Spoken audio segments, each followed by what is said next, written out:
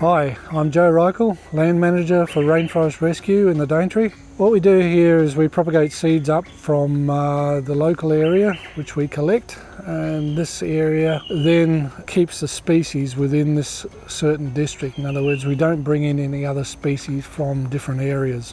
One of the many primitive species that we have here, because the Daintree is one of the oldest rainforest regions in the world, is this Idiospermum.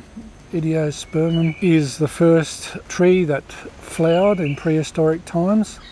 In other words, this was the first tree which produced a flower and a seed, whereas previously we had conifers and spores which came from ferns. And this seed is very toxic and it's very large, and the seeds break up into irregular sections. That's where the Latin name Idiospermum comes from. Idiospermum australiensis is unique to this part of the world. It was discovered in mid-1970s. Nobody in Australia could identify the seed, and so the seed was sent to the Smithsonian Institute in America.